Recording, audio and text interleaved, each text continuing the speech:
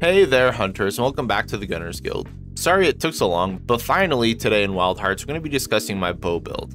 I hadn't made a video on my bow build before because I wanted to try testing all the bows, raw bow, elemental bow, and crit stacking bow, so that I could compare them, and it kind of took a long time to gather the materials to make all the bows, but we finally got it. So let's get down to this and start discussing the bow sets. First, we're going to be using the same armor set for all the bows. I'm using the Ember Plume hat for earplugs and stamina recovery speed. Solar protection is just an extra icing on the cake there. The chest and gloves are going to be the Cutthroat for the extra stamina recovery and leeway. I augmented all of these to be kimono, by the way, just so I can have the full kimono bonuses to get earplugs. The legs are the final boss legs, which honestly I just have because I don't think there are better leg pieces out there.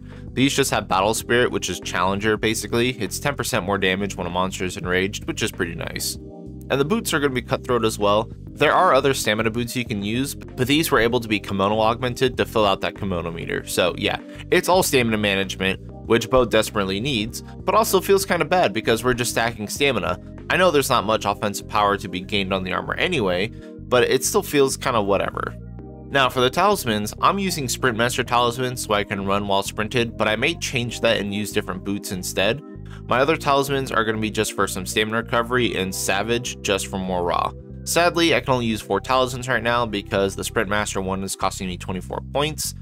So yeah, talisman and feet will change as I find better talismans. But anyway, this is the armor set and I'm going to be using this for all 3 bows so we can get a comfy baseline. Now, stepping into the bows, I'll show each of the bows real quick just so you know what we're working with. The first is going to be our raw bow, which is Golden Tempests. It's got Extreme Archery for 30% less stamina consumed for bow attacks, Desperation for 15% more damage, Knocking Marvel, which increases the speed of our stance Charge 1 and Charge 2 swapping speeds, and Speed Shooter, which lets us shoot our horizontal Charge 1 arrows much faster.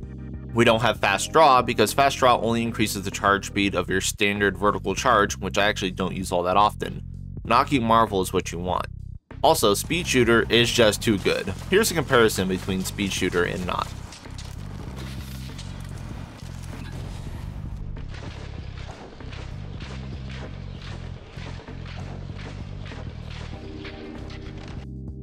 The crit bow we're going to be using is the Silica bow, which has decent raw at 390 compared to Golden Tempest 455, but also has 20% base crit chance.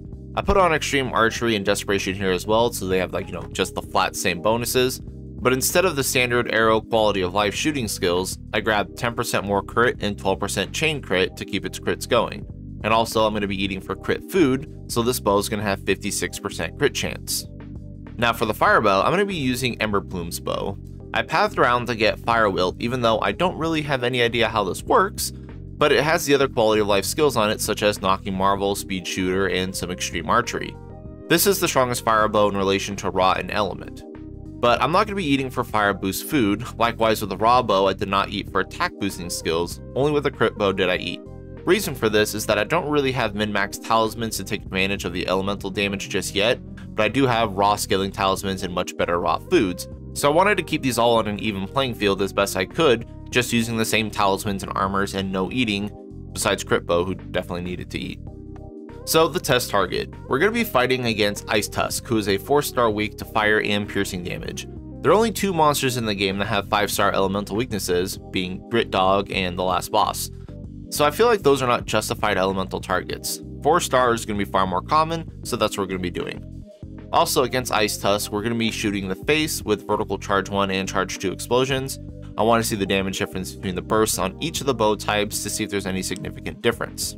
First up, we're going to be using the raw bow, the Cookie Cutter bow. So against a non-enraged Ice Tusk, the head explosion hits for 93 damage on Charge 2. And then with the aerial jump shot, we get 53 with an odd 69 crit in there. Enraged Ice Tusk is going to be taking more damage since we have Battle Spirit, and it's going to be 105 with our standard hit and 134 with a crit in there. So this is kind of going to be like our baseline damage.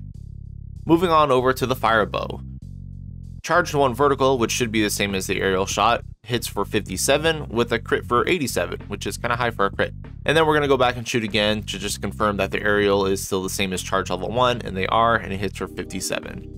And then here we're going to get charge level 2 arrows, which will explode for 90.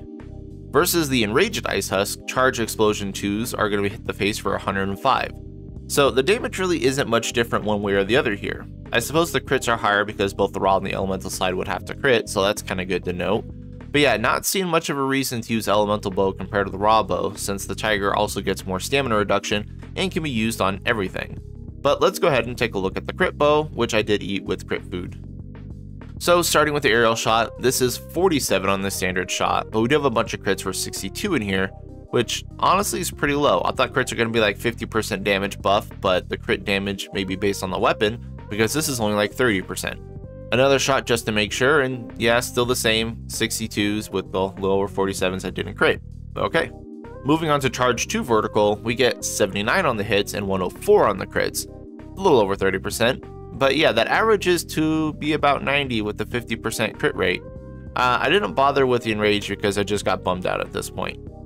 So basically what I've concluded with this test though is that there's no reason to go element or crit for bow.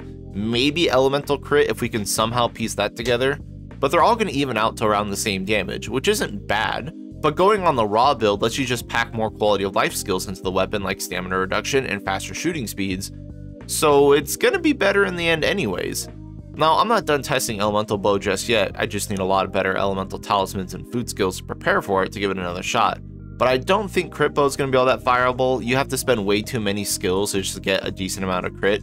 And while we couldn't get skills to increase the crit damage, crit chance is going to be far more important for that consistency. And the crit bow itself being down 60 raw and not having great inheritable skills means it's really going to take a lot to get it back on the same level as raw tiger bow. And basically anything you do to this bow, you can just put on to the raw tiger bow anyway, and it'll be better.